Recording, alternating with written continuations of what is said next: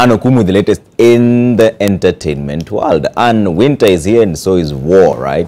You're happy today, Trevor, I know. Because you just told me Game of Thrones is coming back. So today it's one of my favorites. Yes, I know today you're not going to take swipes at me because I know almost everything about Game of Thrones. Don't be so sure. Bring it up. Let's do it. Anyway, winter is upon us, and all you lovers of Game of Thrones, you best be prepared. July seems so far away, but it's finally here, and we can't wait for season 7 to start. I know I speak for most of you, right? Now, the season finale, that is season 8, will be the shortest ever, but the team behind the HBO series has a better way of making it up to you. Each of the 6 episodes will run close to 8 to 90 minutes in length, making the season feel like it was closer to 8 or 9 episodes instead of the 6.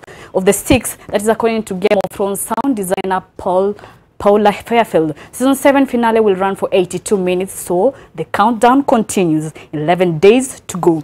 We are looking out the King's Landing for Daenerys, Stormborn of House Targaryen, aka Mother of Dragons, aka Khaleesi of the Great Grass Sea, and her meeting with the King of the North, aka Jon Snow, who we found out was secretly the son of Lyanna Stark and Rhaegar Targaryen.